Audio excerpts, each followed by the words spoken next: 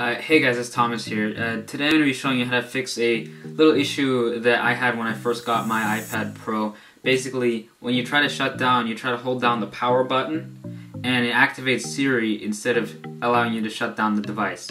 Now, basically the issue with this is Apple actually changed how you shut down the device on the iPad Pro because it has no home button. So it's still a very simple process, and let's get into it right now. Okay, so as I said before, I actually had this issue when I first got my iPad, so don't feel dumb or anything, you know, I had this mistake too. And just to let you know, this tutorial works on the iPad Pro 3rd and 4th generation. Those are the ones without a home button. So basically, you're going to hold down the power button and the volume up button at the same time. So let me just do that right quick.